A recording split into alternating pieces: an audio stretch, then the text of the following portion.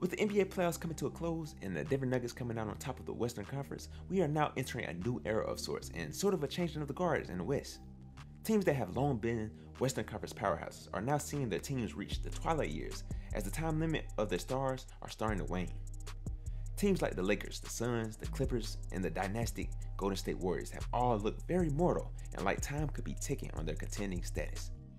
This can open up some serious opportunities to teams that are on the rise, and teams that we think are next up have sort of been doing everything in their power not to be next up.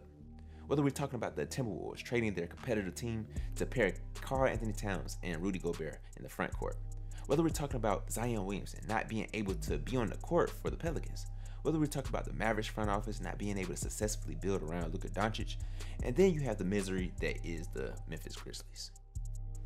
This dynamic can potentially clear the way for some young, hungry team that is lurking in the background.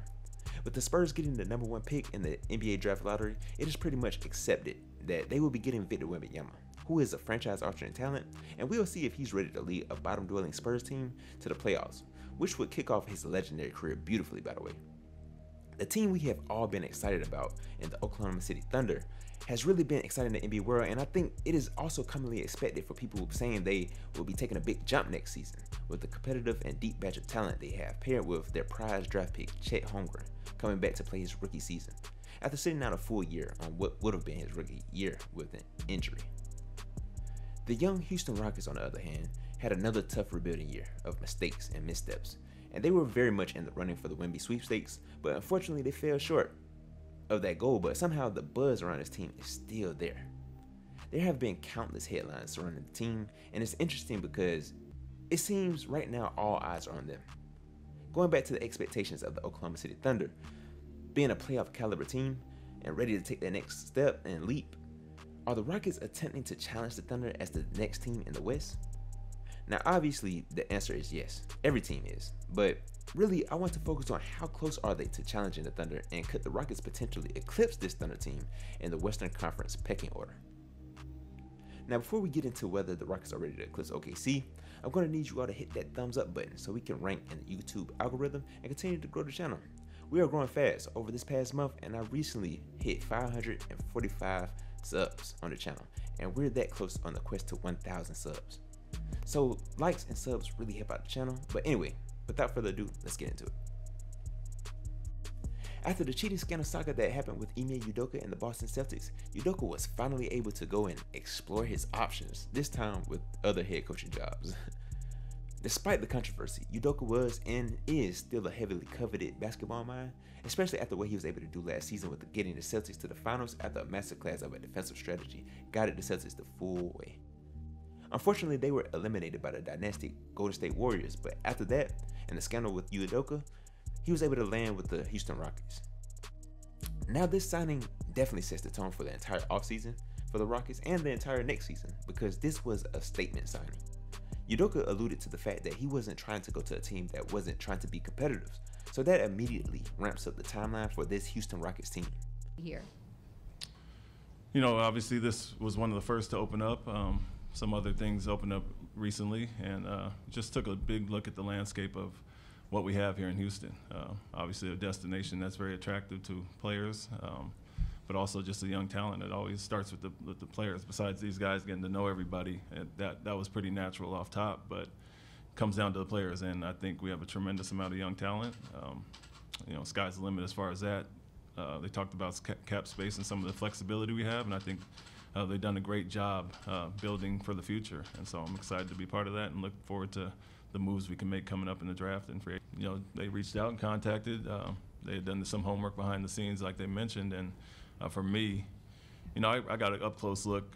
My first win with Boston was against Houston here, but it was a hard-fought game. If I remember, Jalen hit about 8 threes on us for a guy in the scouting report that wasn't supposed to be able to shoot, and so I got an up-close look at them, watched them quite a bit this year, and then obviously when the process started, I dug into the film and really got to know their personnel much better. So as soon as the season ended, I was glad they reached out, young, talented team, and honestly, this is more attractive than a lot of the mid-level teams that kind of have that ceiling, that, you know, 5-seed ceiling. Some teams that do reach out, I'd rather start with a young core group and try to build something. Clearly, this team will turn a lot of their attention to the defensive side of the ball, something that young teams are notorious for struggling with in the NBA, and this Rockets team certainly is no different. The team will wind up finishing 29th out of 30 teams in defensive rating with a 119th defensive rating. Unfortunately, their projected franchise star in Jalen Green was the last in terms of defensive box plus minus out of everyone who played meaningful rotation minutes. Other upcoming stars like Kevin Porter Jr. and Jabari Smith Jr. also had negative defensive box plus minus numbers. And next season will be all about connectivity, and if Udoka can walk in and garner the respect of these young players, who all want the glory of NBA superstardom, that will work wonders in improving that side of the ball. There have also been a ton of reports centered around this team, and as I said, with Udoka signing as the coach, the timeline was expedited tremendously for competition. Now we have been seeing reports of James Harden apparently wanting to come back to Houston so he can play his style of basketball. They also say he wants to win and he wants a $200 million contract. Now, how all of that works out with the Rockets, I don't know, but it seems he will have to compromise on some of his requests. There have also been reports on Chris Paul. Apparently, can he be an option? And at this point in his career, I don't know what Chris Paul wants to play for. I don't know his ambitions and his motivations, but I also would like him far more as far as a veteran leadership for the young guys on the team. I also saw reports of Patrick Beverley, Brook Lopez, and even Dillon Brooks being in play for this team. Those are certainly some interesting options and certainly could fulfill some of the needs of this team as far as fit and veteran leadership. That's really what this team needs, is just bringing some seriousness to the roster. I feel like Ime Udoka is a serious coach, at least while he's on the sidelines. And Patrick Beverley and Chris Paul will bring a certain energy that will ignite a team and build identity for them. Brook Lopez is a pro's pro, and he will provide a stable presence for this team that lacks a defensive discipline. But honestly, like I said, this team seems to be a team preparing itself for a defensive renaissance of sorts, and I think that is always a good thing, as that's what I preach on this channel, of the NBA just getting back to being a defensive league instead of trying to outscore every opponent without a care for defense. That's where teams mess up when it comes to the playoffs. Now, whether or not we can accurately predict Houston's plan of action, or even if said plan of action will actually work, pretty much is out of the question. It sort of seems that Houston is kind of tiptoeing in that direction that the Portland Trail Blazers are trying to take with Damian Lillard a little bit.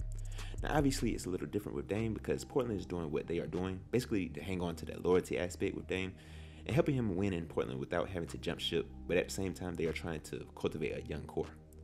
With Anthony Simons and Shaedon Sharpe taking on Cam Reddish and now landing the third pick in the 2023 NBA draft, they could potentially package some of that young talent to make a Dame-led team a contender in the West again.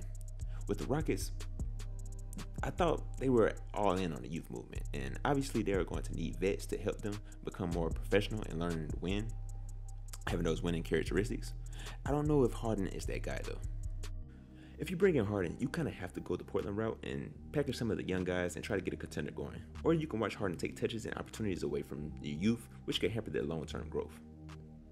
I think they are going for a short-term success model, but at the same time, I think it could benefit them overall as they try to bring competitive nature to the squad if done right. I don't know about the Dillon Brooks dynamic because I don't know if he's respected enough as a vet to win the locker room with that young Houston team, and that would bring more unnecessary drama to a team that needs maturity. He wouldn't be able to tell players that are already more talented than him. Look at him with the reputation he has garnered after this previous season as well. All in all, I believe this is shaping up to be a big offseason for the Houston Rockets. And while I think they are certainly an upcoming team, long term, I don't think they have a brighter future than OKC per se.